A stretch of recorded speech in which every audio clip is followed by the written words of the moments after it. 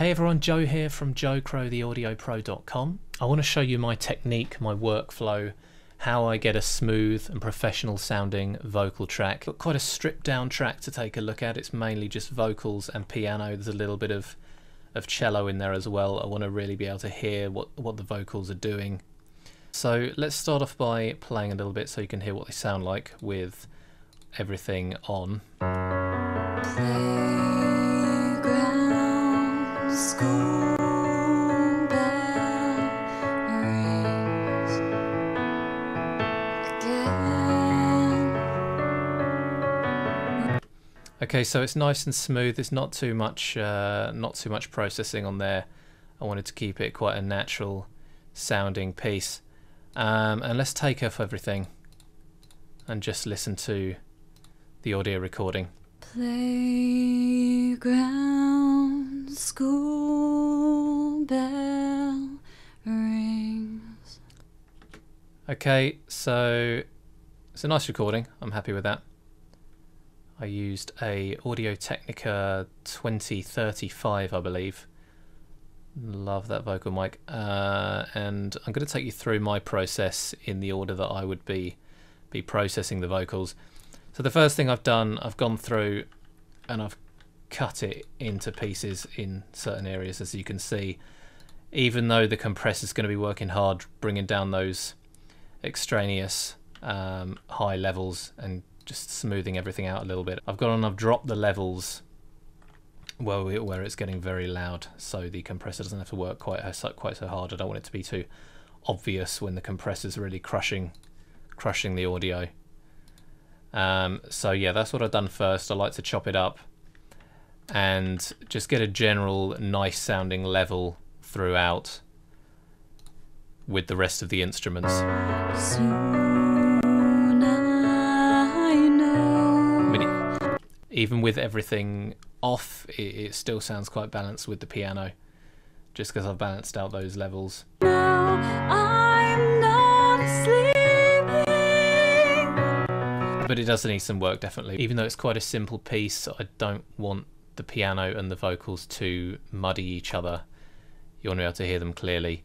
So I started off with an EQ. I've just gone for the standard 7-band, the Pro Tools default. I do like using default plugins where possible. Let's see what I'm doing here. School bell rings. So I've got a high pass filter on there. Playground, Just to cut at the low end. I like to cut between 50 and 100 normally with vocals. But it's going to depend. It's going to depend on what sounds good. There's no hard and fast rule. I don't like using EQ templates or anything. You're just going to have to listen. Playground, school bell. Too much. We don't want to take out all the body. Again. I've then taken out some of the low frequencies. Playground, So it's not a high pass. It just smooths out the curve. rings. Again. Play. And if we listen now, Playground, school bell rings. it helps it stand out a little bit. Playground, school bell. And keeps the bottom end from becoming muddy. I've also dropped in a little notch filter here. Hello, I don't like this. Your mind, This nasally, giving you boxy mid-frequency. So I'm going to cut that out. Hello, Like a good 6 dB or so. Now, I don't tend to boost before I've compressed. So you can see these are all cuts here. I want to get rid of the frequencies I don't like first. I've also dropped it around 3K. I just want it to fit nicely with the piano.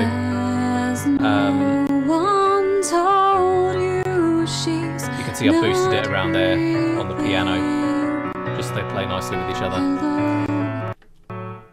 Then the second thing we've got on the vocals is a de-esser. It cuts out the S sounds that you get with almost any vocal track. Has no one it can be quite harsh, you she's not especially there. Let's focus on that. Told you she's not. I'm using the Waves de-esser. This is one of the few that I do like to just stick on the preset there. Told you she's not. Told you she's not. Told you she's not. It just lessens the harshness slightly, and all I've done is change the frequency a little bit to fit the singer's vocal, because no vocalist is going to be the same. You're going to have to tweak where the frequency is on the de-esser. Now let's get to the compression. I've used the Waves R compressor on this. It's one of my favourites to use on vocals. It's quite a dynamic piece. The way I like to set my compressor, I'll get it going. I'm going to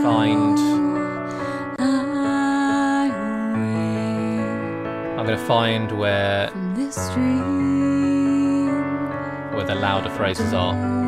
So the compressor's just kicking in for those. I'm going to switch to Opto. Press smoother, compression. I'm going to drop that ratio down. I want to compress a bit more than that. Keep those vocals tamed. So you can don't try to. I'm going to start listening with the piano now, because I want to hear what it's going to sound like in context. Okay, you can get it kicking in a bit more quickly than that. I want to keep those. I want to keep the beginnings of the words and keep the compressor activated for a little bit longer. I'll bring the release back quite a long way, because the words are long. Okay, I want the compressor coming out in the middle of the word.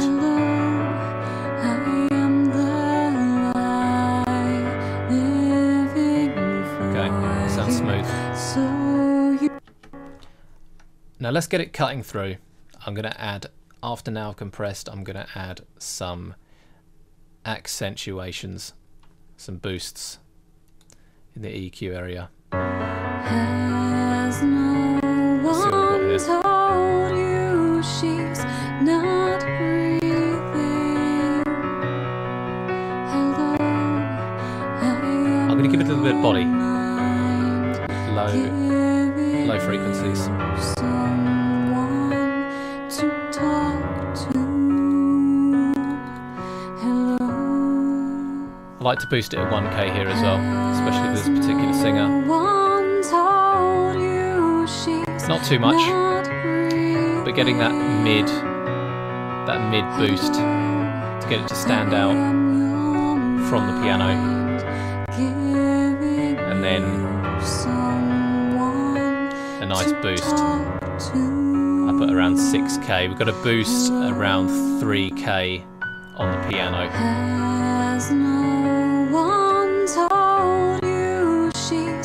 Okay. Little high shelf.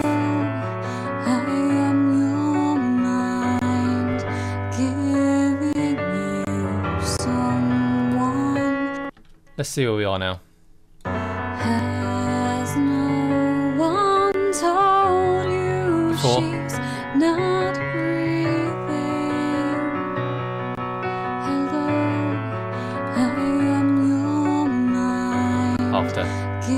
It's subtle, but it's quite a straightforward track. I just want to smooth it out, and I want it to be clear, playing on top of that piano. Has no Okay, this is probably my favourite bit, reverb and delays. Now the original song has quite a lot of reverb and delay. I'm going to go for a similar kind of feel, not go crazy. I don't want it to make it sound muddy. But I've got quite a long reverb on here.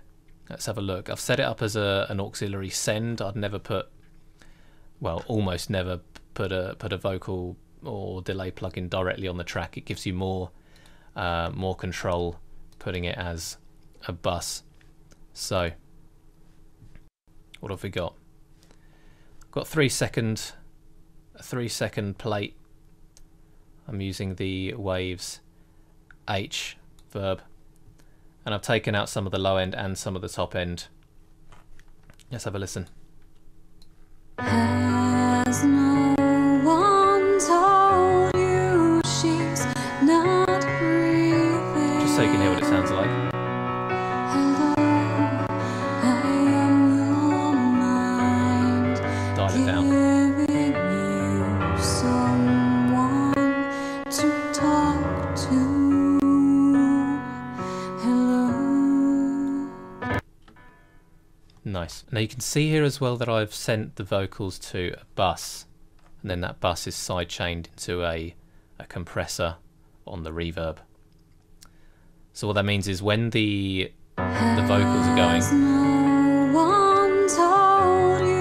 sending through to the bus, that's when it's activating that compressor on the reverb.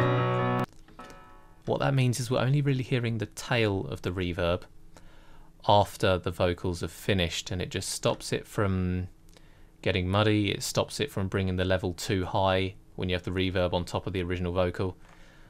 Let me show you.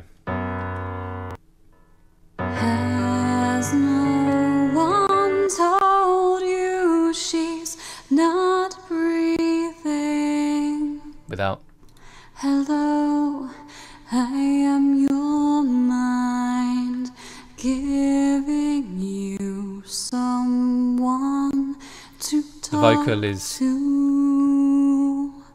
Hello, has no the reverb is one swelling told after the vocal's gone you quiet, she's not breathing. whereas without the compressor, Hello, I am your it's just straight in. mind, It's getting a bit loud. giving It's getting a bit you muddy. Now let's take a look at the delay. I've got the Native Instruments replica here.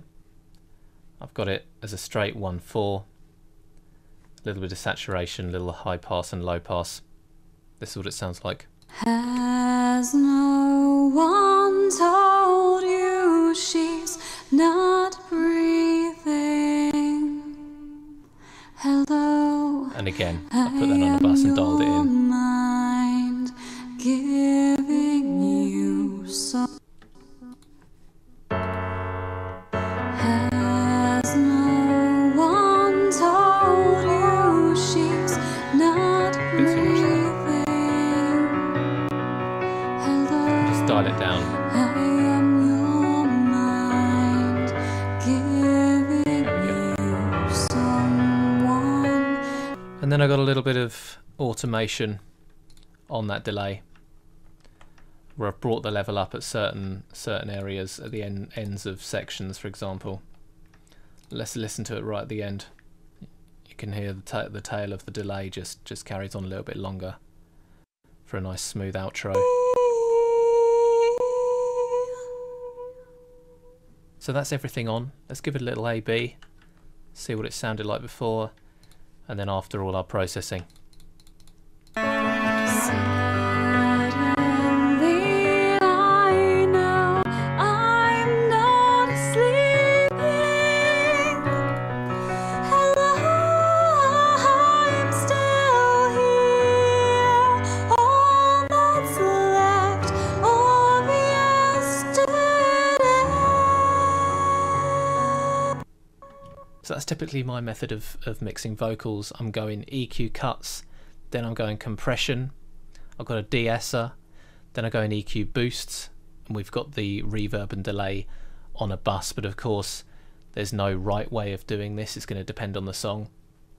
It's quite a straightforward track, this one, but I'd like to know what you thought, so please leave me a comment below. Let me know how you do your vocal mixing. Feel free to hit that subscribe button for more mixing and recording techniques. I'll see you next time.